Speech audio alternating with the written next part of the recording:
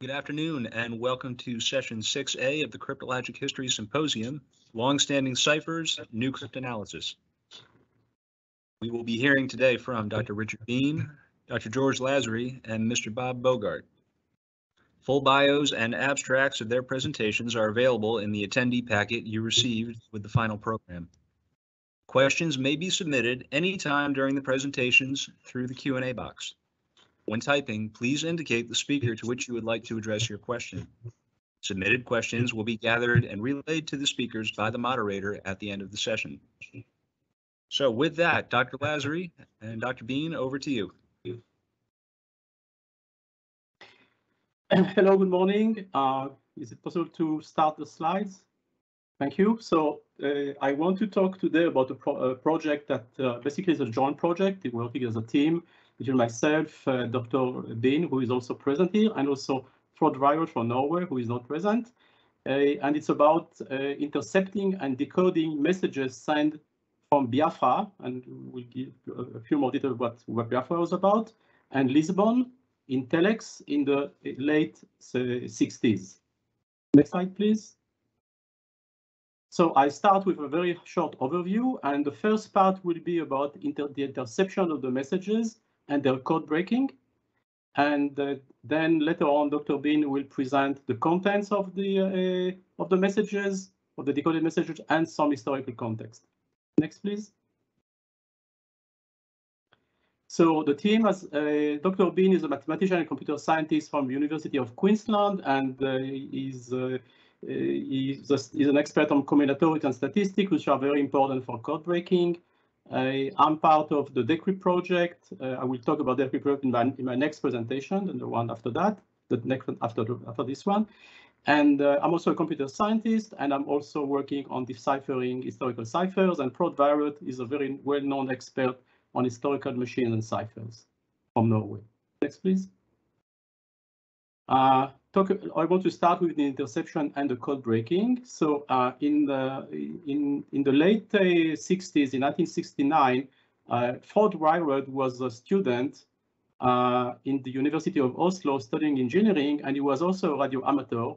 And he found a way, he was building his own kit for radio amateur, and he found a way actually to connect to his radio amateur equipment some telex or teleprinter devices, and with that, he was able to capture some interesting communication. Some of them were coded, some of them were just plain text, and some of them caught his eyes.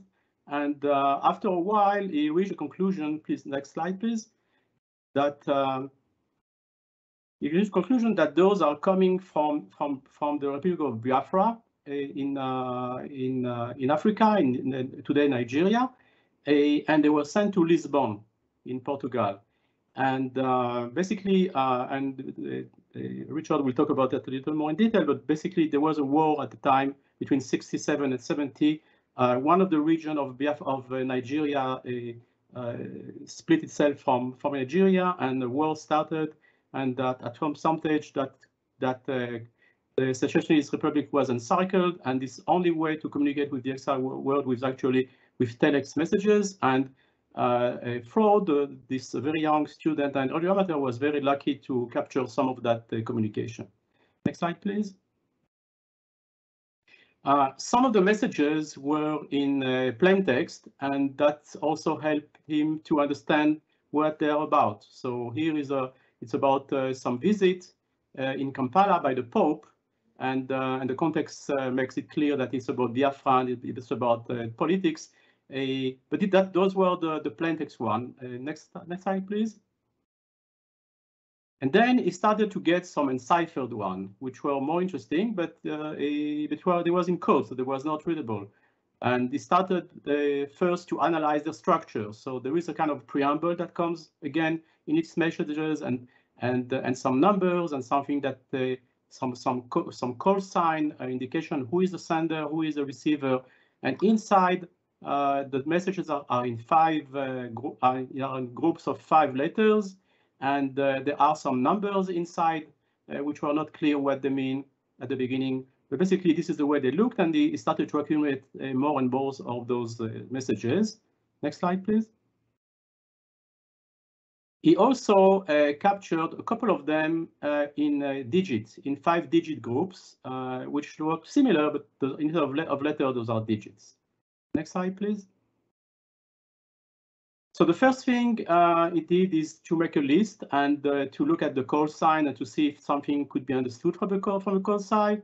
Not too much at this stage could be, but the next thing it did, as usually you would do in the for cryptanalysis, was to do some statistical analysis. And next slide, please. And then looking at the frequency of the letters and looking at the various messages, it turned out that E was the most frequent letter of most of the messages, and the order of the top 10 letters were actually very similar to what you would expect from an English text. So additionally, it's a strong indication that this might be a transposition cipher with English being encoded. Next slide, please.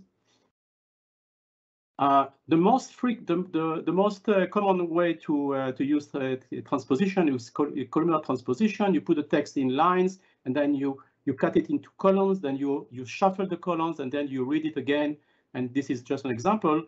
When the rectangle is full, and you have the number of letters in each line is the same, but you have more complex one. Next slide, please.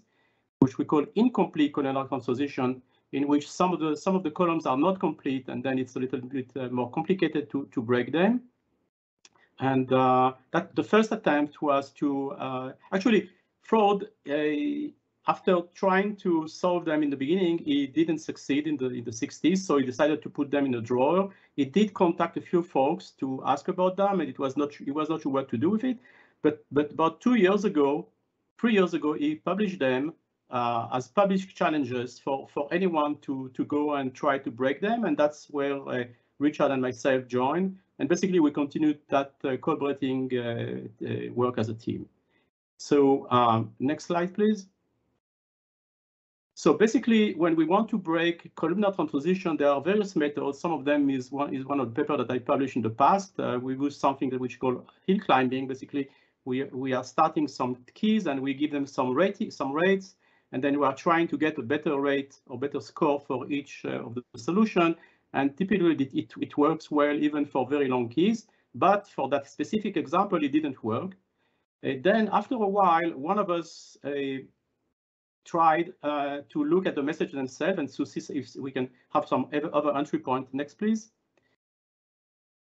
And then we just realized that looking at two messages, there were a lot of similarities in the messages. You can see that some of the letters that are in bold actually are the same at the same position. And even the BICTR in both messages, they are exactly the same position. So typically, so that those are familiar with transposition cipher, it means that either the beginning or the end of the message is the same. So basically, that the next things were try to do something and to solve them maybe together. Then next slide, please. And then by combining them, we were able to obtain dark text, which is more or less readable. Some stuff is less readable. For example, you have a lot of repeated D, like E, D, D, D. And then we have two columns that we see that are really nonsense. They are not supposed to be there. We didn't know why at the beginning, but it was interesting to see that this is some kind of transposition cipher. This is more or less a columnar transposition cipher, but not exactly. But then we tried to do that on other messages, and we failed all the time. And at this stage, we were quite desperate, and we started to look for even more drastic measures. Next slide, please.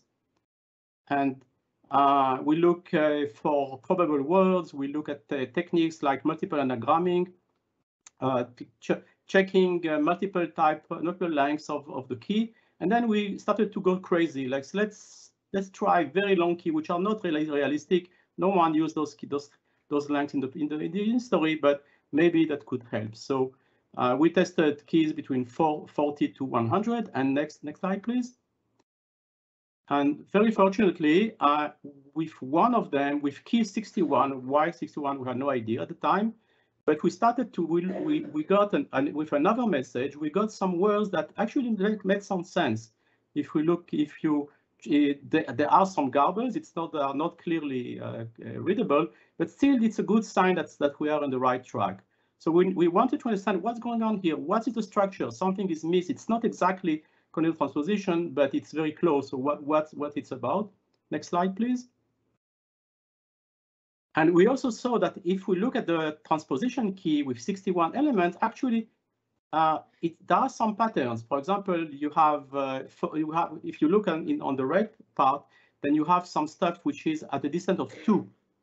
If we look at the key with assuming a shorter length. So something is very interesting here. It's not a real 61 length. Next slide, please. So we resorted to all the proven methods, which are scissors and papers and pen, and we just cut the messages into strips, and we started to reorganize those strips. And at the end of the day, we were able to put them in a way that we can read text in a readable way. Next slide, please. And we did that with other messages, and we found out that we were able to read them and then move them around with strips and to read all of them. We didn't know yet what the structure of the transposition is, but it was a good sign that we're on the right direction. Next slide, please. So the next thing, using those reassembling exercise, we wanted to try to understand how it is built. So it took a while, and after a while, we were able to reconstruct the exact scheme, the exact way that someone encoding a message with that transposition would use, and at this stage, we were able to recover more and more messages. Next slide, please. And after a while, there are many cases. All of them are mentioned in our paper in Cryptologia. We were able also to have a look at the indicator system. Indicator is part of some letters that are not part of the message itself, but this is a clue to what key or what type of key is being used. And we did some exercise to analyze those indicators, and we found that basically the transposition key in general can be generated by keywords, and there are some rules how to do that. And what we found that basically there is a base keyword, which is mat, so, ne, ba, star, q, w, something very strange like that. And the 4 last letters of the keyword, they are part of the message. So you just take them from the message, you glue them at the end of that base keyword, and then you create a transposition key based on that, and then you get a key which has a length of 21 and not the 61 as we thought at the beginning. So we were able also to break this the indicator system. Next slide, please. At some stage, Fraud, via his contacted a few folks, and one of them is an author, an ex-FRA. FRA is a Swedish NSA that wrote a book on Cold War cryptography in Sweden, and we found out that in Sweden they also work on that problem. They also capture those messages and work on them, and he was able to find in the archive 3 messages that were kept. All the rest were destroyed, and then he sent them to us, and we worked on them, and we found out that there was a slight variation of that transposition scheme, but eventually we were able to solve them. And actually, we found out that there were earlier messages and not later messages. Next, please.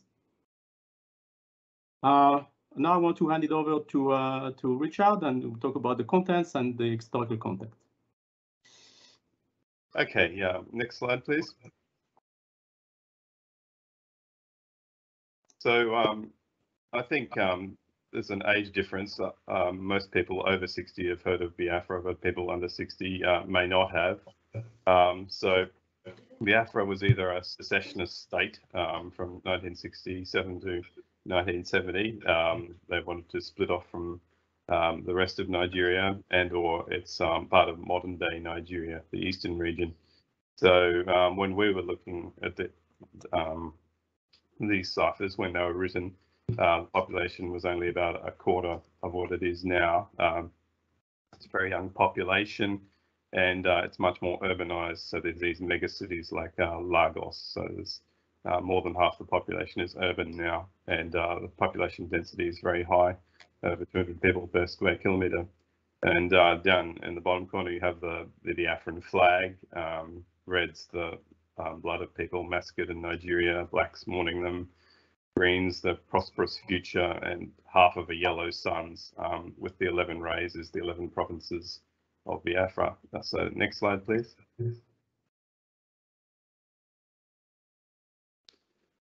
So a very quick history lesson, as George has said, from July 1967 to January 1970, Biafra attempted to secede from Nigeria, and the borders of Nigeria had been decided in 1885 at the Berlin Conference by imperial powers. So Africa was divided up into that coloured map you see there.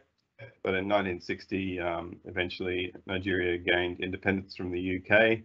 There was a coup d'etat in 1966, mainly by officers of the Igbo ethnic group, which was followed by pogroms against the Igbo people in Nigeria, where many thousands of people were killed. So as a result of that, the next year, Colonel Ojukwu proclaimed the Republic of Biafra, and that began the Nigerian Civil War for the next 2.5 years. And during that war, between 500,000 and 1 million Nigerians died mainly from starvation. So that's the context of these messages. Next slide, please. I mentioned Half of a Yellow Sun, which was made into a film written in 2006, prize-winning book. And there's also There Was a Country, written in 2012, memoirs of the war after 40 years. And there are lots more famous books I could talk about, but the one that was most useful for us was written just the year after the war, in 1971, called Behind the Rising Sun. So you've got this theme of the sun a lot here.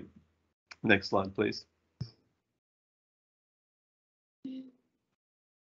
So some textual quotes will provide you the context of what the ciphers are. So the book Behind the Rising Sun is split into two parts. So the first half is set in Paris, where the diplomats of Biafra are trying to get support for the breakaway country. So they're trying to do arms deals. They're getting ripped off by unscrupulous arms dealers. They're trying to get diplomatic recognition from Biafra. They could only get recognition from a few countries, but the second half is back in Biafra. But what we see is that it's basically a true story, but only the names are changed to fictional names. So in this part, they're in one of the most expensive hotels in Paris, the Hotel Lutetia, and they get a telex on the machine from Biafra via Lisbon in Portugal. And you can see things like most immediate, top priority, and repeat. Comma is spelt out there, begin quote and stop and things like that. So, and at the bottom it said the message came in code. So there's also a transposition layer applied. So that what we see in the book quote here is very much like what we were able to decipher in the messages. Next slide, please. And there's a brief description of what the Biafran embassy in Lisbon looked like.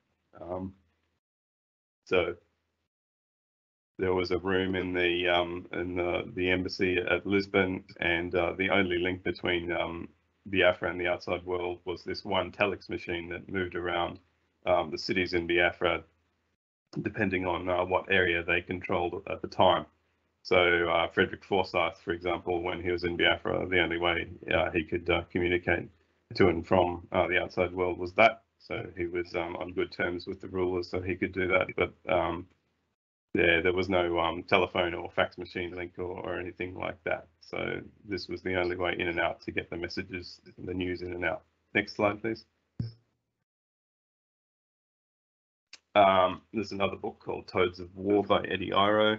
It's another example of a brief telex message here. So you've got an order for 3 dozen sacks of salt arriving tonight. Flight stop. So there's the punctuation is spelled out again, and makes you wonder: is salt really salt or a code word for something else? But indeed it was. So even the most basic of commodities was had to be shipped in and out because there was a blockade from Nigeria of food and all sorts of other things. Next, please. We've mentioned the FRA, the Swedish intelligence organization or signals intelligence organization, and that's extra context. As George said, transposition specialist had worked on the ciphers, so that was another indication that we were dealing with transposition. In this book, which is written in Swedish, there's a list of code words and names, which we'll look at briefly here. And just a quick summary of messages from 1967 to 1970.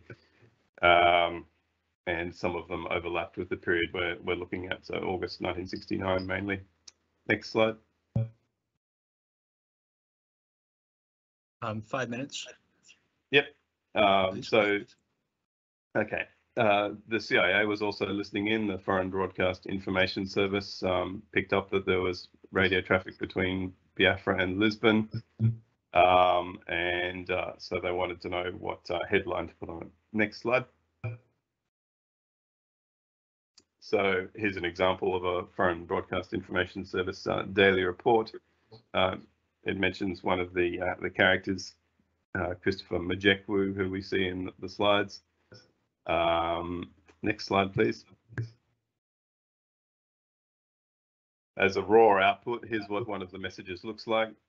As you can see, highlighted in blue, we have 652. All of the numbers are spelled out. It's just 20 columns. There's no spaces. The dash is spelled out, the punctuation.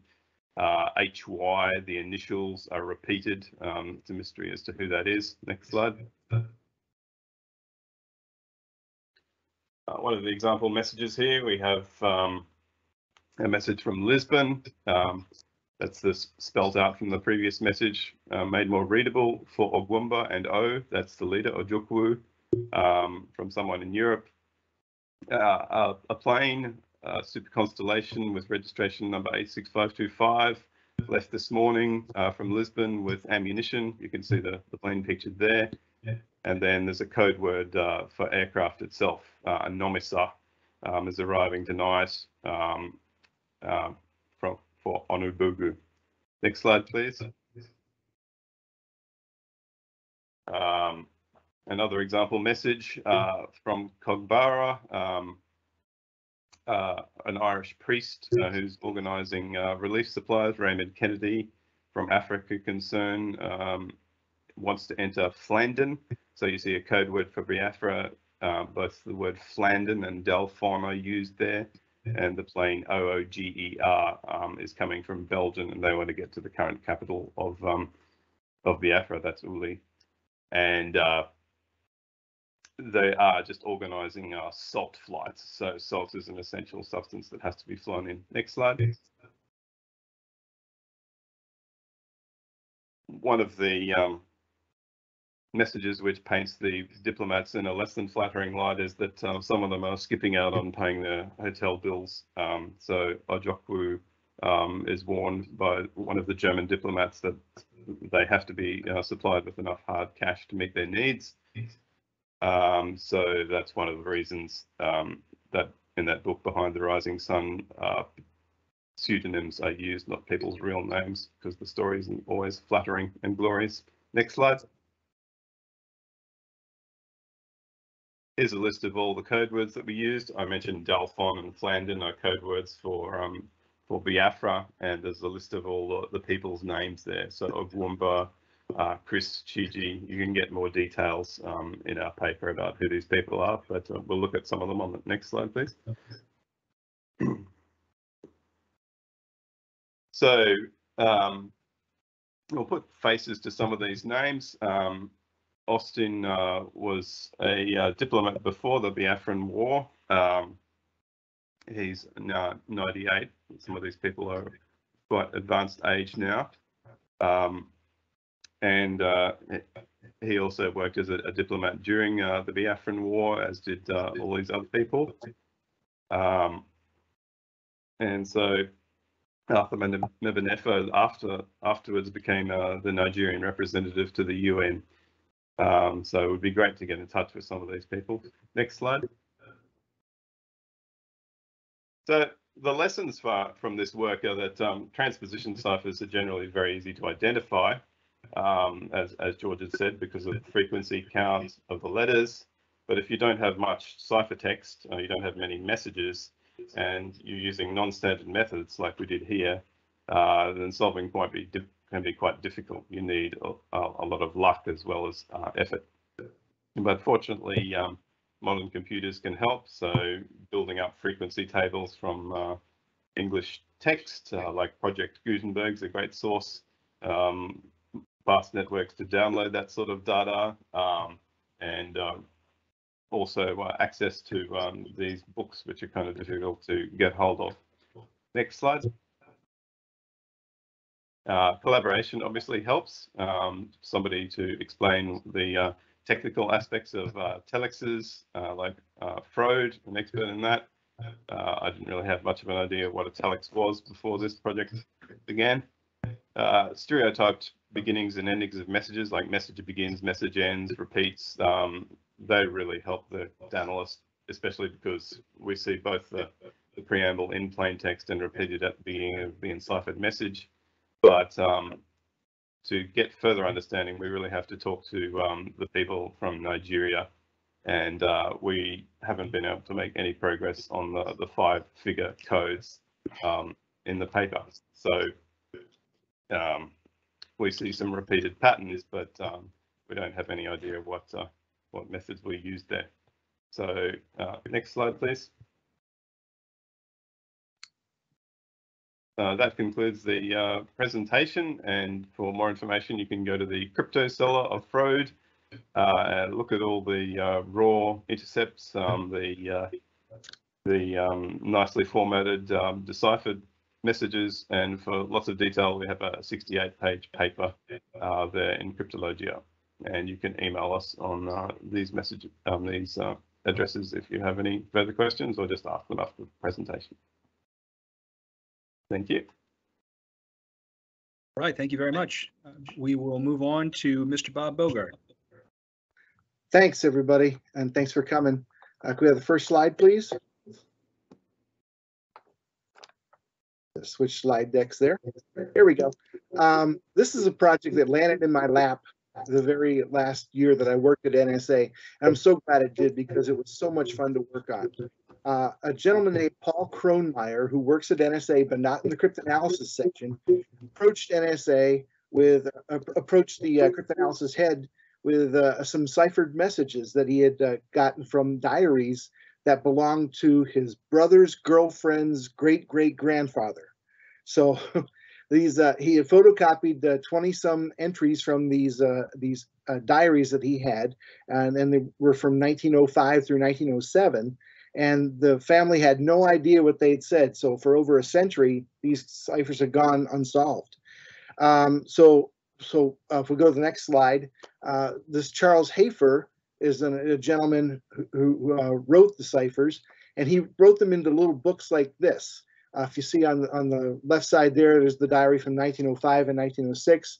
1907's entries are in the diary that are on the right. If we go to the next slide, you can see what some of the entries looked like. It was entirely written in script. Now, I know that some people here won't be able to read script, but that's okay. I'll put up the translations for you. So each entry that he had in each of these diaries began with the day's weather conditions. So May 27th, Saturday, alternately clear and cloudy with prospects for rain, warm, did no work except help George Spangler in his shop in the evening. So weather conditions, and then sometimes stuff that he did during that day. Go to the next slide, please. But some of the passages, like this one from May 1st, 1905, It starts off mainly clear and cool air, did no work, and then it breaks into this cipher. And you see cipher letters written in script that you never see written together in regular English, but yet he's able to connect all these cipher letters. It appears that there are spaces separating words, but we weren't sure at the beginning. And of the photocopies that were brought to me by Paul Kronmeyer, there were about 20 some of these messages. And this was the longest of the 20. And so I would work on these. I did frequency counts. So if we go to the next slide, I did the good cryptanalytic thing and tallied up the number of occurrences of each letter of all 20 messages I had. And you can see there are lots of C's, G's, K's, V's, and Y's. And there's a lot of roughness there. Also, there are lots of spaces. So space is a character, and I didn't know if it was or not. 398 of those occurred. You can see there's a roughness there, but it wasn't a one-for-one substitution. I wasn't able to break into it. So I would look at the messages, and I wanted to find out some information about Mr. Hafer and where did he live and that kind of stuff. So if we go to the next slide, I gathered a crypto history. So where did Charles Hafer live? So I asked Paul Kronmeyer, who brought the messages, where did he live? And he responded back, next slide, that it was almost certainly in Adams County, Pennsylvania. So here's a map of Pennsylvania, and Adams County is highlighted in red down here. And the county seat of Adams County is Gettysburg, which is the home of one of the famous Civil War battles that we had. Immediately to the east of Adams County is York County, which is a neat county, and I'll show you why in a second. If we go to the next slide, if we look at the current map of where things are, Abbottstown is the town where he probably lived, and you can see that it's about halfway between Gettysburg and York, and it's about 15 miles between each of those cities.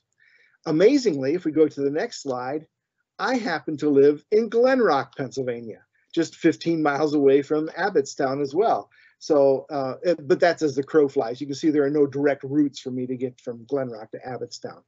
So anyway, a lot of the cities that he was mentioning in his diaries in the unenciphered parts were showing up on this map, like New Oxford and East Berlin.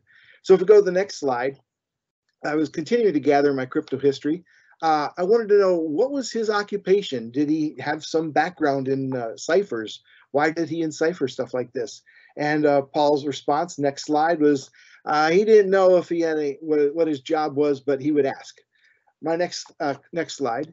My next question was, any charts or alphabet strips or cipher disks that he might have used to encipher or so that we could use to decipher the messages? And again, I asked that of Paul, and his response was on the next slide. Didn't think so, but he'll ask.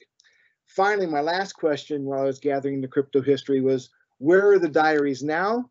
And he said almost assuredly they were in Hanover, Pennsylvania, next slide, which is where the great-great-granddaughter of Charles Hafer lives right now.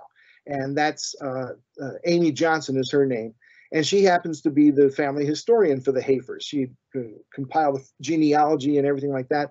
But this is one part that was missing from the genealogy. Let's go to the next slide. Okay, so going back to this cipher entry in May 1st, 1905, I happened to notice, and I'll write it out in print letters instead of script letters, go to the next slide, that in this particular message, there were 5 occurrences of one-letter words. So there's a C, a K, a Y, a G, and an X. And, you know, I would look at it for a long time and set it aside. And it was one night after I had set it aside for like 3 weeks, I pulled it back out and I was looking at it. It was well after midnight. And I said, you know, I really want those one-letter words to be A or I, since they're one-letter words in English. And I noticed that, hey, you know, if you use the 26-letter alphabet wrapping around A through Z or A through Z, and if you go backwards 2 from the A, you get a Y. If you go ahead 2 from the A, you get a C, which are 2 of the letters mentioned here. Similarly, the plain text letter I, if you go backwards 2 letters, you get to G, but if you go ahead 2 letters, you get to K. So I figured maybe the C's and Y's are A's and the G's and K's are I's, and maybe that's how this was enciphered, where each of the letters in the cipher was either 2 ahead or 2 back from the actual plain text character. So the next thing I did, go to the next slide, is I wrote out all possible entry or possible plain text values for each of these cipher letters that appeared in that entry. So for the cipher UC at the beginning, if you go backwards 2, you get an S for the U. If you go ahead 2, you get a W. Similarly for C, if you go backwards 2, you get A. Go ahead 2, you get an E. And you can see the word we appearing there. Similarly for the next one, JYB, J goes to H or L, Y is W or A, B is Z or D. And you can see the word had appearing there. If you go to the next slide, and I've highlighted the suspected letters that showed up again, you can see that there's plain text showing up here. We had a little spat today at dinner. If you go to the next slide, I've got just those highlighted letters there. We had a little spat today at dinner. I was going to slap Fanny's mouth. Then Ella cut me in the finger with a butcher knife. I had said nothing to her. She is a word that starts with B. I didn't know it at the time, but Fanny is a daughter of Charles Hafer, and Ella was his wife. So I'm thinking, these are going to be juicy messages. I got to read some more. So of the remaining messages that I had, I said, well, maybe this 2 ahead, 2 before thing will work for all those. And in fact, they did. So I was able to compile the decrypts for all 20 of these messages. And I gave them to Paul Kronmeyer, who gave them to his brother, who gave them to his girlfriend, who gave them to her dad, whose name is Homer Hafer. And he said, this is great. We got to get him the rest of the diary so he can decrypt the whole thing. And it turns out there were 139 different messages in all the diaries. So they invited me over to the Hafer house, and they gave me a big scrapbook filled with information on Charles Hafer, pictures and everything. And they gave me all the diaries that they had ranging from 1899 to 1928. So 30 years worth of diaries. If we go to the next slide. So just who is this Charles Hafer? Well, Charles Hafer was born on January 23rd, 1862. And we know he was born in Indiana, but we don't know when he relocated to Abbottstown. So it's entirely possible that as a 17-month-old kid, he could have been toddling around the house when just 15 miles down the road in Gettysburg, the big Civil War battle is raging on. It's possible. We don't know for sure, though.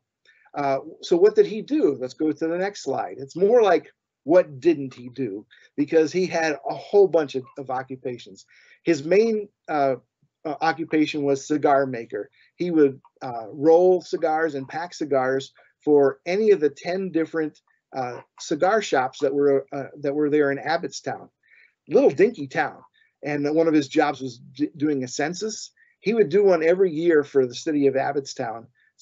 Town of Abbottstown, and there turned out to be 324 people living in Abbottstown in 1924 when he did that census. Happened to be included in the diaries, which was pretty cool. Also, in addition to making cigars, he was the anesthesiologist for the town doctor, so he assisted with surgeries.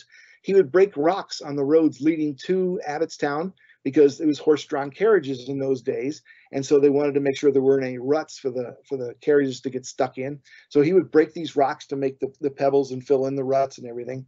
He was a tombstone installer, able to put the tombstones in as well as make inscriptions on them. He was big in the Republican Party in Adams County and served as the election judge for the county for Adams County. And he was also a census taker for the federal government. So every 10 years, when the federal government did their census, he did it for Abbottstown. He would repair horse-drawn carriages. So he would fix the wagon wheels and things, which was a pretty cool occupation. He served on the school board as its director. He was a newspaper correspondent, writing a weekly column for the Hanover Evening Sun in Hanover, Pennsylvania. And he also served as the town registrar, which made him the person to sign the birth and death certificates for everybody in town. Let's go to the next slide. So here's his very first entry, at least maybe his first, we'll put that in air quotes. From August 24th, 1899, it says Ella took, it looks like 11,111 morphia pills. It's probably just the number 5. So because he's the town anesthetician, he had access to morphine, which was called morphia back then. So so she's getting into his stash of drugs. So let's go to the next slide. And we don't know if for sure if this is his very first cipher, because at the very last entry in his 1899 diary, he says, "This is the first diary I've kept for an entire year, often started but never completed one." So we don't know for sure if it's his first entry, but it's the first one that was available to me. Let's go to the next slide. So I decrypted the 20-some messages that I had, and I had mentioned this project that I was working on to my friend in New Zealand, Bart Wenneckers, and he said, "Oh, this is a pretty neat cipher system. Let me write a program to help you break these rest of the messages out." And so he said, "I will make it so that you just have to type in the cipher, and it'll go through all the words that have been recovered so far from all the ciphers that you've decrypted. It'll try to match words with the cipher from two ahead to behind in the alphabet, and it will try to decrypt it." And so this is the entry from February 28th, 1900. It says, "Ella is running either thinks or things pretty strong. She will TWG it, mark this date." So the VJKPIQ cipher there, it could decrypt either thinks or things. Either would be valid decryptions based on this cipher system. And both those words showed up in the word list. So I had to pick out which one made most sense contextually. The TWG down there didn't decrypt anything that was in the word list. But it says, if you look beneath it here, it says unmatched word TWG, possibly Sue. The word Sue is in my word list at that point. It actually most sense contextually is the word rue. She is running things pretty strong. She will rue it, mark this date.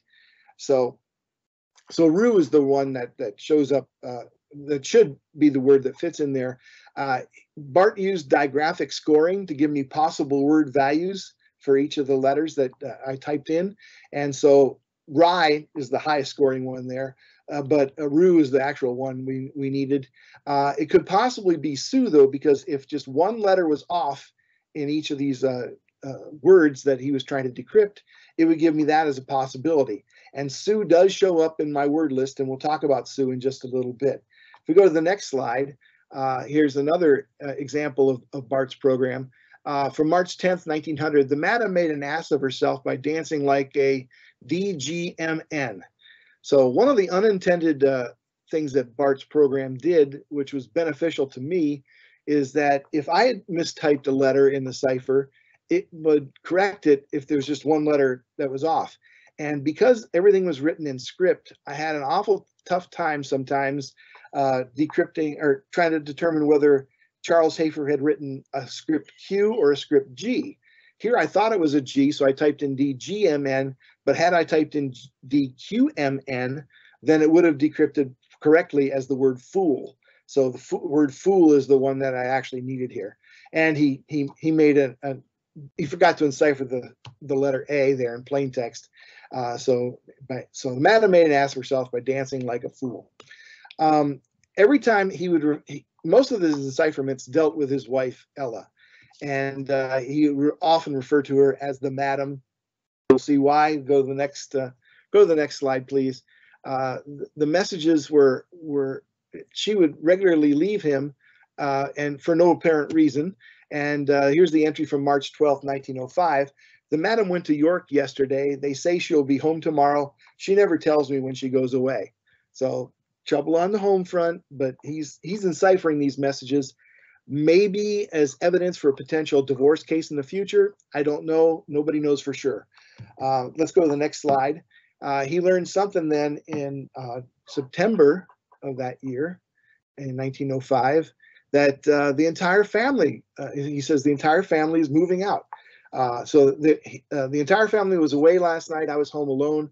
What I learned is down at Nicky's. Nicky's is a gathering place, a watering hole there in Abbottstown. Madam, I am informed that the family intend to move to York soon. Everything is done behind my back. I'm perfectly satisfied. So, okay, let's go to the next slide. And sure enough, later the next weekend, they did move out. They moved to York, as mentioned, took all the furniture with him, except for a few things that he still was left. So he had a place to sit and write his journals and place to sleep. Other than that, everything else was pretty much gone. There's a love interest perhaps in here. On February 19th, 1905, he wrote, "Some person wrote a letter to Jake Wolfe and told him to watch me, that I am after his wife. I think I know who wrote it." We have no indications to who wrote it. Maybe it was Ella, maybe it was somebody else. I don't know.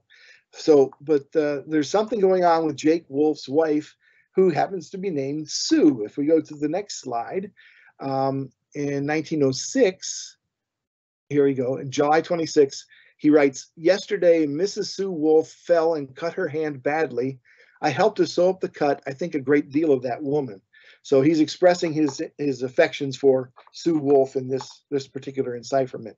And if we go to the next slide, there may have been some reciprocal feelings as well, because on March 30th, 1907, he writes, "Sue, I think, is going to try to quit loving me. I won't coax her, but I love her." Okay, so let's go to the next slide. So he's still married to Ella. And oh yes, so Sue Wolfe, that's right. The internet is wonderful. So I was able to find the death certificate for Sue Wolfe, and she died in 1921, October 9th, 1921, and she died of typhoid fever. And if you look who signed the death certificate down there in the middle on the bottom, it's none other than Charles Hafer. So small world, right? But we knew he was the town registrar, so he would sign that. Let's go to the next slide. So he's still married to Ella, but there's a woman that comes into his life in 1908, Eliza Arabella Bell Stambaugh. And this is a picture of Bell. And if we go to the next slide, we got this decrypt from December 13th, 1908. It says that after I closed in the evening, Bell came over and we had a good time from 9 o'clock until 11. She is a warm RKCEC, but clean and nice, and I like her. And of course, according to Bart's program down here, RKCEC, the word peace is like the sixth thing in the list there. And so that's the word that we want contextually. So she's a warm piece, but clean and nice, and I like her. So he's showing interest for this woman, Bell, because his shop was just down the street from where Bell lived. If we go to the next slide, things really start heating up in 1909. March the 18th, Bell gave me one this afternoon. March 19th, got another one from Bell today. 2 days later, same as Friday. So things are getting interesting in his encipherments. Let's go on to the next slide, and you can see that in 1910, Bell got pregnant. I learned that Bell is pregnant. Expect I will or will be in for it. So he knows that, you know, he's probably the dad. So we go to the next slide, and on June the 12th, 1910, expect B to have a baby in a few weeks. And on July 2nd, B had a little girl baby this morning. Now soon the fun for settlement will begin. I will or will have no trouble with Bell. So I will have no trouble with Bell. And 3 days later, he writes that Bell and the baby are doing well. So it is a girl. So he's father to Frances Catherine Hafer. If we go to the next slide, 4 years later, it looks like she's pregnant again. I fear B is pregnant. I hope not, but all indications point that way. And he indicates that he went to Gettysburg on January the 14th, 1915, to consult a lawyer about getting a divorce from the madam, but I will have to wait until a nearer court. Let's go to the next slide. So, you know, even though he's married to Ella, he's probably got 2 kids now by Bell. So he's going to make it legit here and get married to Bell. And so, sure enough, on June 7th, 1915, Bell gave birth to a baby boy, Newell Henry Hafer, at 6:45, and he indicates that he was there. And if we go to the next slide, later on that month, and so June 21st, 1915, a divorce was granted to me Monday by Judge Samuel McSwope. Was not up to hear it and only found out today. So he didn't learn about it until 2 days later. But he's officially divorced from Ella, who's still living in New York. And now he's free to marry Bell. If we go to the next slide, he does indicate that in his diaries, that on August, if we go to the next slide there, August 22nd, 1915, Bell and I were married this evening about 9 o'clock by S.A. Nagel, Justice of the Peace. No one knows it, and we did not want it known. So let's go to the next slide, please. So after he got married to Bell, Charles Hafer moved in with Bell, and this is where Bell lived, and this is what it looks like today, still standing there in Abbottstown on the main drag. If you look to the left of the house, there's a vacant lot that's owned by St. John's Lutheran Church, and immediately to the left of that, there's another structure there with a green roof. That is Slaybaw's shop, where Charles Hafer repaired the wagon wheels. And so, I'm sorry, not Slaybaugh, Stanbaugh's shop. So that's where he worked, and I'm sorry, George Spangler's shop. That's it. So that's where he worked repairing the wheels, and that's where they first met and did stuff. Anyway, let's go to the next slide. Just about 5 minutes, sir. Yes, some of the neat historical stuff that we encountered when I was going through the diaries that wasn't enciphered. In 1910, he talked about Halley's Comet coming along, and says it's beautiful in the western sky immediately after dark for a few evenings only. It will be visible again in 75 or 76 years. This is 2 iterations ago of Halley's Comet, because it came back again in 1986. It'll revisit us again in 2062. Next slide, please. And this will hit close to home. From Monday, September the 30th, the Spanish flu. He's writing about that because he's on the Board of Health in Adams County. And he says influenza is very bad throughout the entire county, especially in the Army cantonments. Many are dying with it. It's spreading about here, and there are a number of cases here now. And as there are no precautionary measures taken, I fear it will grow worse. His fears became truth. As we go to the next slide, 5 days later, he writes in his diary that the entire state has been put under quarantine for the influenza. I've just received a telegram from the state health commissioner. Have the quarantine restrictions enforced here. All public meetings to be stopped, saloons and all places of amusement to close, and schools and churches to close at the discretion of the local health board.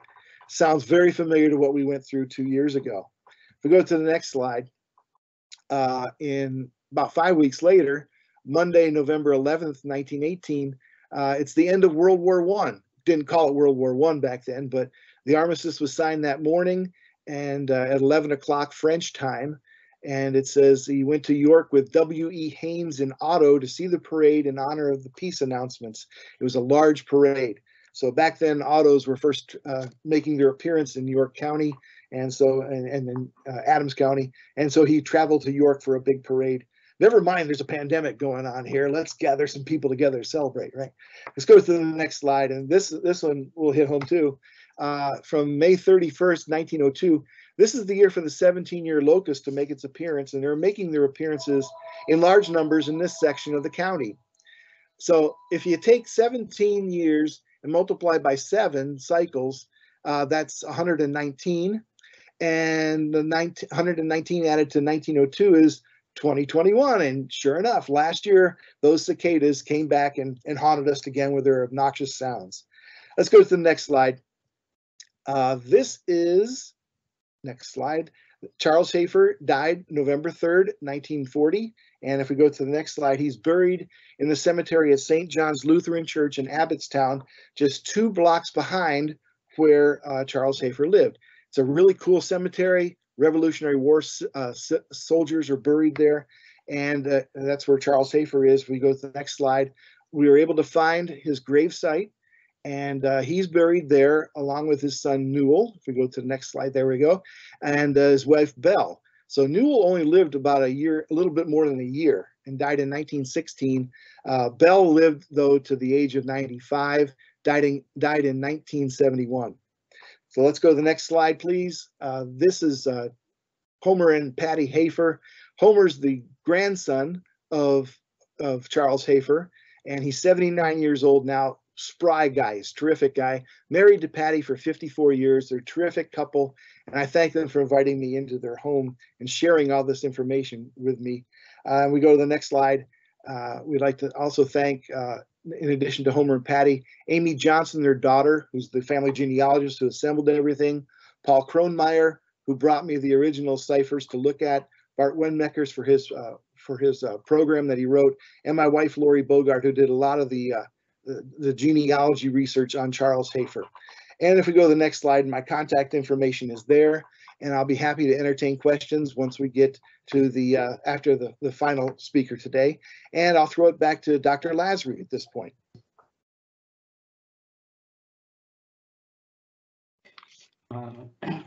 Hello again. Is it possible to show the slides? Okay, so we just heard about cipher from the 19th and 20th century. Before that, about the 20th century, and this one, now we're going back in time to the 16th, 17th, and 18th century. Basically, I've been working on quite a lot of ciphers, but those are really the earliest one I've been working on, and this project is very large and comprehensive and fascinating. I'm happy to present it to you today. There is also an article in the Cryptologia with all the details. I won't have enough time to go into all the details. Next slide, please. So I want to start with some background about Vatican cipher or Papal ciphers at the time. Then I'm going to present the collections. Where are those ciphers located?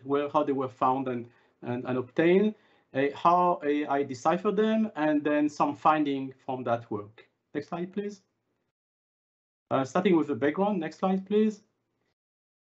So what are the sources? What do we know about Papal ciphers? So there is a very interesting book. It's in German, so I had to use the Google Translate and some of my German colleagues to help me. It was written by Alois Speister in the beginning in 1906, and it has a lot of information about ciphers about the 16th century used by the popes, and it also contains a treatise by the Argenti, a family of cryptographers that actually propelled the Vatican, the Papal cipher to the forefront of the cryptographic science, or at that time, at the end of the 16th century, beginning of the 19th century, of the 17th century. Sorry.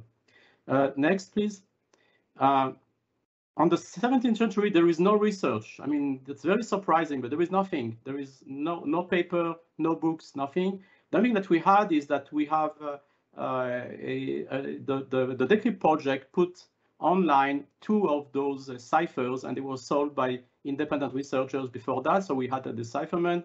We had an idea how things should look at that century, but there is no paper, no research. I think next slide, please. And the 18th century, there is practically nothing. No paper, no research, no book. So we had no idea what to expect from that period. And next slide, please. And then from the 19th and 20th century, there is a very interesting paper by David Alvarez that talks about the decline of the Papal cryptography. So in the 16th century, we have a very strong cryptographic organization in the Vatican.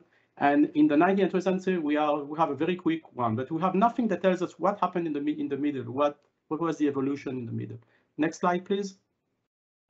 So a few words on terminology. There are many conflicting terminology, and this is the one that I'm going to use. A cipher is a combination of a code. Code is a way to encipher specific letters mainly, sometimes also syllables, but mainly letters. And the nomenclature is a list of names, places, and common words that have their own codes, their own code number, and are completing the code. And the idea is that if you are using a word like "and" in English, you don't want to spell it out every time, because it will reveal a lot of information about frequency analysis and so on. So you want to have a certain word, a certain code, or code the combination to represent it. Next slide, please. Next, please. Okay, so how do they look? And they look, almost all of them look the same. They are just continuous digits. So the big challenge is that you have no ideas how to cut them. That's the biggest challenge. When you are able to cut that sequence into subsequences, okay, let's say that 3, 5 at the beginning is a code and not 3, 5, 8 at the beginning, then you can start to use your tools. But if you don't know how to cut them, it's a very big challenge, and we'll go back to that challenge later on. And then also we know from the Argentis, the famous cryptographers, that there were very strict rules how to prepare the text for encoding.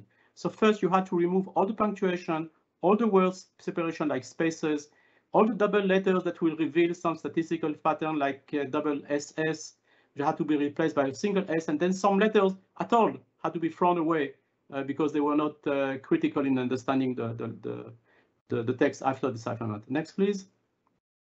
So the first part is the code, and usually this is homophonic. Homophonic means that, for example, for A could be represented by 2-1, 2-1-2, and 2. So typically this will be for letters. Letters will be represented by specific code, and sometimes, but not always, you will have common word in Italian. Et and con are very common, and et is and con is with. And they have their own codes, typically 1 or 2 digits, sometimes 3 digits. Next, please. The nomenclature, those are places, names, terms, common suffixes, and they are typically 3 or 4 digits, sometimes with some special marking. You can see here there is a dot on top of the second digit. Next, please. And the next feature is the nulls. Nulls are just symbols that are there to confuse the decipherer, and they mean nothing. You just need to ignore them, but they complicate the statistical analysis. Next, please.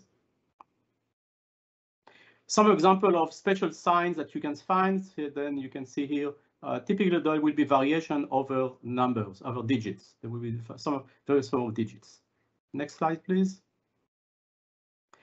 What type of cipher did they use? Okay, we know how there is a code.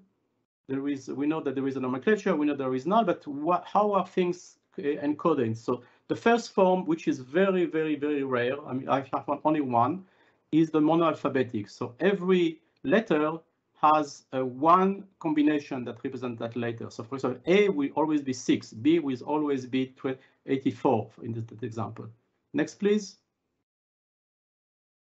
The most common pattern is what we call homophonic. Homophonic means that for every letter, you may have more than one representation. For example, A will be 0-1 and 1-0.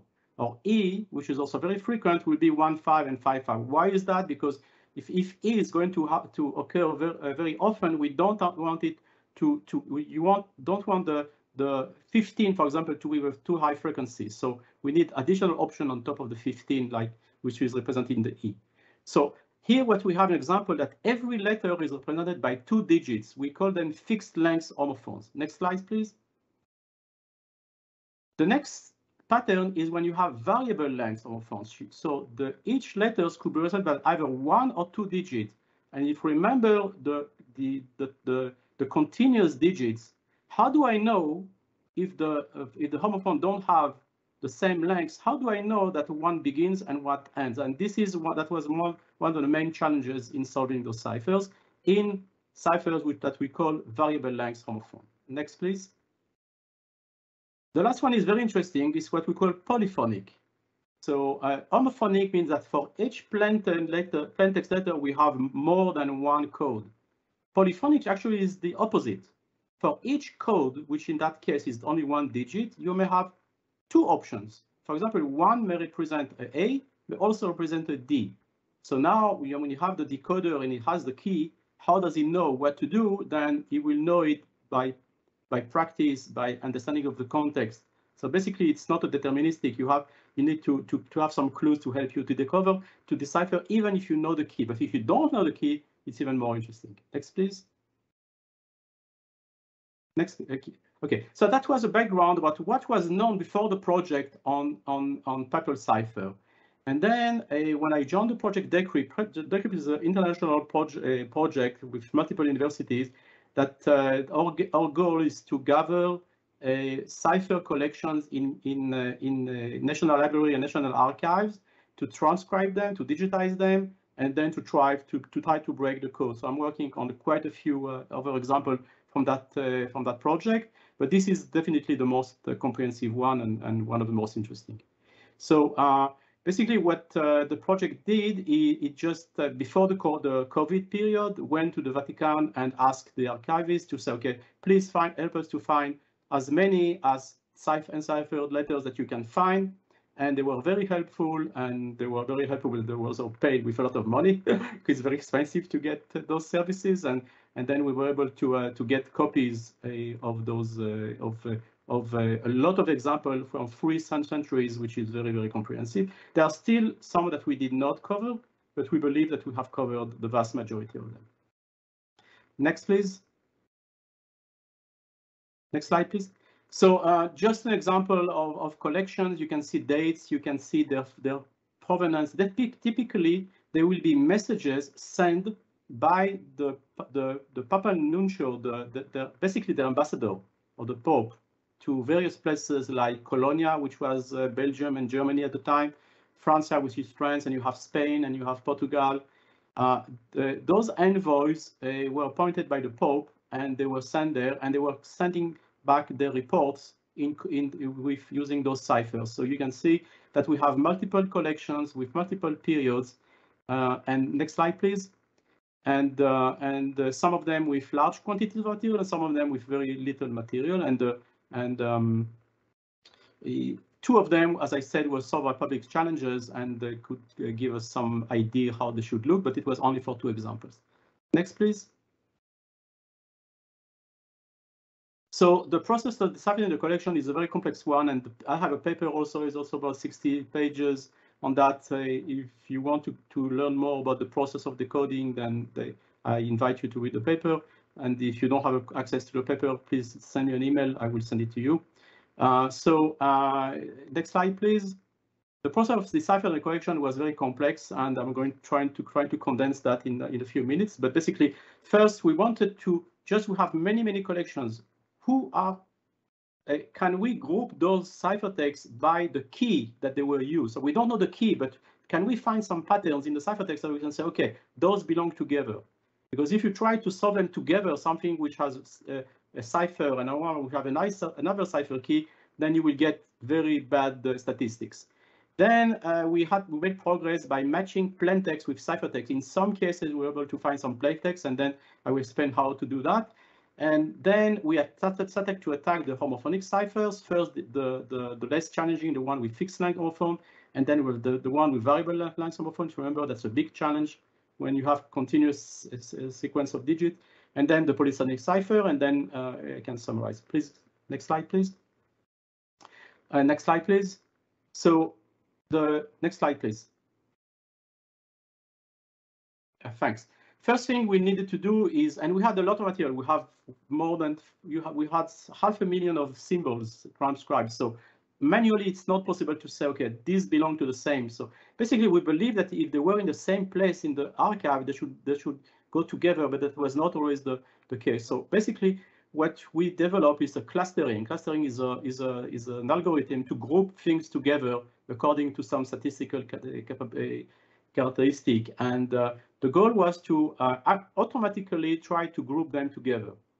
And also one of the purpose of this exercise is that, let's say that I have one document, I can try to attack that document. But if I can have more documents with the same key, then are more likely to break the code. So it was also a mean to have more material for each key. So I won't get into details. The basic algorithm came in clustering, and the result are in the next slide, please. So basically, what we found, and you can see here some color coding, is that in most cases, actually, if in the Vatican one folder holds a set of ciphers, then those ciphers will be with the same key. But as you can see, there are some exceptions. Sometimes you could have 2 folders with the same key, and sometimes you could have in the same folder 2 different keys. But that algorithm, the clustering, actually helped us to sort that out, and it was very helpful. Next slide, please. So the next thing is about matching plaintext. Can we use existing plaintext to find a key? Next slide, please. So in some cases, next slide, there is some plaintext in the document. It's probably because the clerk that received the ciphertext actually wrote the decryption on top of the digits. So this is the base case when you can. It's next. It's 1-to-1. It takes a little while to read the Italian. But this is the easiest case. Next, please.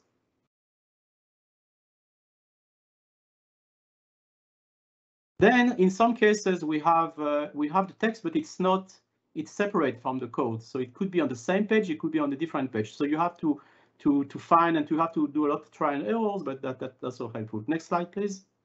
So how do you do that? then it's kind of a very, very manual process. It could be computerized, but basically you try to you try some stuff, and then if it works, you continue. If it doesn't, you don't continue. Sometimes you can find some patterns. You can see in the handwritten one that the I are all under the column 2, and most of them are on the column. They're all under the column 2. So sometimes they would say that 2 and 2 and 4 2 and 5 2 and 4 2 are 2 2 and 3 2 are I. So it's weak cryptography, but sometimes it's helpful. Sometimes we didn't have that clue, but basically we were able to find some keys doing that matching pattern. Next slide, please. Next, after we exhausted that possibility, we started to attack with computerized algorithm, and we started with those that we thought would be with fixed lengths. Next slide, please. So what we found out that there are many schemes, and we found that scheme by using the plaintext matching. So we had some entry point, but we had some we didn't have that entry point. So we started to understand how are they built. So sometimes the null is a 3, sometimes the null is a 5. Sometimes the code is 2 digits, sometimes the code is 3 digits, sometimes the nomenclature starts with a 4, and so on. So there are many schemes that we need. Basically we just tried all of them until we get some solution. Next slide, please. And the algorithm that we used is basically simulated annealing. It's another form of hill climbing, and the idea is to map the homophone, to say, okay, a F will be represented by 0 0 and maybe 3 2 and maybe 5 1 or something like that. We wanted to find that map, and the drawback of this algorithm is it doesn't tell you the nomenclature. It doesn't give you the code for the Pope or the code for a word like a or and or con or whatever. So, but with that, we're able to find out a lot of the homophones. Next slide, please. The bigger challenge was with homophonic cipher with variable lengths, because we don't know how to cut them into codes. As you can see, as I showed before, sometimes even it's very misleading, because for example, E could be 2, could be 2 1, and could be 2 1 2. So I have no idea. I see the text 2 1 2 and then something else, and then I don't know if I should stop after the first 2, after the 1, or after the second 2. So then it's a process is much more complicated, and then we needed some additional tools. Next slide, please. And I'm showing here only the most basic. First was to try to find matching plaintext, and the second type of tool was to try to extract some structure, even if you cannot decipher it, just understand the structure, and then maybe look for the key in sources. And if it is the 16th century, then maybe Meister is a good candidate. Next slide, please. So first is, how do you find pairs of homophones? So how do you know, for example, that 2 and 2 1 are represented E, for example? First thing is that we want to find out, and this example I give it for 25 and 52, are 25 and 52 the same letter? Even if I don't know which letter, can I say upfront that they represent the same letter, they are homophones? And one of the methods that is used, and it was used historically, but we can also computerize it, is actually, if I see something before 25 and something after 25, and I see the same thing before 52 and after 52, maybe 52 and 25 are the same, especially if I see that more than once. So that's a way to find some likely homophone. It doesn't work always, but it's a good indicator. Next slide, please. The next challenge is to see how are the nomenclature codes built. So sometimes they have some special marking on top. So then you don't know, is it on the first digit? Is it on the second digit? Is it on the third digit? Is it at all 3 digits? So the only thing we can do is just check all those possibilities. So basically we check here, is it on the first digit? Is it on the second digit? Is it on the third digit? And then you count them. And we found out that if you put the dot on top of the second digit, then you will find more occurrences of those codes. So probably we thought for that specific cipher, maybe the nomenclature is something like 166. The second 6, the 6 in the middle has a dot on top of it. Next slide, please.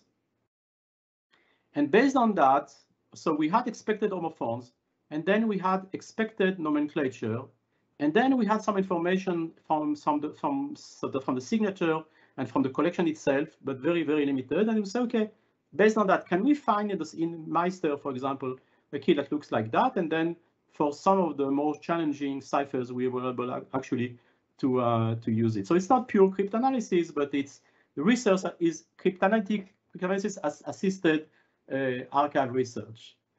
Next, please. Polyphonic ciphers, so I'm presenting that very, very shortly, but it was very, very long process, and we are talking about 20 plus ciphers with 500,000 symbols, so that's a lot of work, and it took a lot of time, and sometimes we got into dead ends, sometimes we were lucky, and I will give the result at the end. So polyphonic cipher is again the case in which a digit can represent two possible letters, and this is a challenge because we don't know which letter. So we know the digit, but we don't know which letter. So we know that one digit is a code, but also there is one of the digits that can be a null, so we don't know which one is it. So how can we break that? So first is if we can find some matching plaintext, and we found a couple of them. And then also we have a process which is automated key recovery for polyphonic cipher. Next slide, please. Basically, the idea is let's first find the null, and then let's map the remaining 9 digits into 9 pairs of letters. And by the way, they just threw out a couple of letters that were used less frequently. Algorithm is again based on simultaneous annealing, and the core is a special score because we have to look. Basically, we have if we are looking, and here we are looking at 5 consecutive digits, so it gives us 22 options. So we need to evaluate all of them, and then at the end you can get some good idea how it looks, and it get good results. And that's the way that we solve the additional polyphonic ciphers. Next slide, please. Summary. Next slide, please. I'm running out of time, I'm afraid. So basically, we solved practically everything. You can see here the list how it was solved. They were solved, and next slide, please. There is still one which is unsolved, and next slide, please. Let's go to the summary. Next slide, please.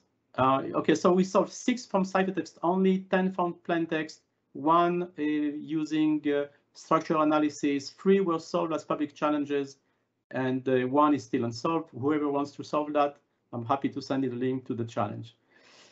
Next slide, please. So what did we learn from that research about papal cryptography? Next slide, please. So next slide, please. So in the 16th century, as it has been documented in Meister, there is a high diversity of cipher. There are many types. Monoalphabetic for the very, very most simple one. Homophonic for the most complex, with variable lengths to make them even more challenging. And polyphonic, sometimes Argentina say that if you are in Germany, for example, you don't need a very strong cipher as you need if you are in France.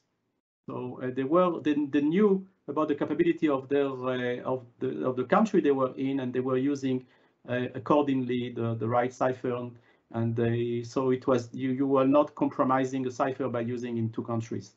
So and the focus was on security with the continuous digits, variable length codes, which makes that very, very challenging even with modern computing, and removing all the redundant language features like the double letters, the functions, and so on. So this is the 16th century. Next slide. In the 17th and 18th century, somehow you can see that all that that table turns to green, and green means the easiest one, which are the homophonic with fixed lengths.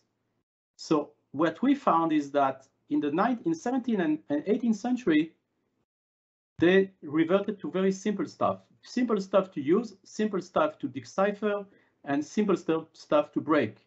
And what is remarkable is that nothing changed. I mean, whatever the simple cases that they had in the 16th century were used at the end of the 18th century, and that's very interesting because especially if we remember that together with Venice, the Rome and the Vatican and the Papal cipher were the most advanced in Europe at the time. and that decline is very interesting. Next slide, please. So just to summarize our contributions, so we believe this is the largest set and the largest collections of Papal cipher deciphered that span over 3 centuries. It complements Meister for the 16th century, exposes diversity and practices. Meister only produced keys. Here we also have decipher text, and we can see how the keys were used in practice. For 17th and 18th century, this is the only source of for information about Papal ciphers, and we see the events of decline. And we have some material which is deciphered for the first time. Some of it exists in plain text, so it's not very interesting for a historian, but some of the material is really for the first time here. And we have a new set of tools that have been used for other ciphers. And the question I'm getting asked a lot, thank you, just one sentence. I'm getting asked a lot about what are in those ciphers. I mean, everyone wants to hear about pornography, scandals, Jews and Nazi and World War II. So I don't have anything about World War II. And all of them, surprisingly, they are not in Latin, they are in Italian. All of the ciphers are in Italian. And the contents are almost only politics, religion wars, and money. But those are the only contents. There is nothing else. If we are looking for something juicy, for Dan Brown topics for the next book or something like that, then nothing like will appear. Some of the messages are quite boring. Some of them are like the same complaints that you would expect from an ambassador. I want more money. I want more help, and so on and so on. Thank you very much. Excellent. Thank you, Dr. Lasry. We have a handful of questions here. We have 2 for Mr. Bogart. I'll go ahead and bundle those together. The first, did you examine census records to narrow down when Hafer moved to Abbottstown? And the second question is, how did the family react to the decryptions that you found in his diary? So the first question was about the census records. We did look at the census records, but we weren't able to, find out exactly when he moved to Abbottstown. And it wasn't until he actually started counting his own censuses, or doing the census himself, that we were able to actually pinpoint that, okay, he's doing the census at this time. The family, surprisingly, was overwhelmingly like, yes, please, let's decrypt the rest of these. They were, there's stuff in there that I didn't mention in briefing today that I think if it was for my family, I wouldn't want it revealed to the world. And so just to protect the family name, we're keeping this as clean as possible. But yeah, they were overwhelmingly thankful for finally putting an end to this mystery that had plagued them for over a century. Excellent. We have one further question for you, Bob. Okay. I think you may have started to address it. Are scans of all the diary pages available for public consumption? No, they're not. I did not make scans of the diaries when I had them because there's like thousands and thousands of pages. So I only had the messages, and I have all the messages, all 139 messages, but I don't have the original writing. I have them typed in with the decryptions along with them. So if anybody wants a full decryption, I have the blessings of the family to share that. So. All right. Excellent. Thank you.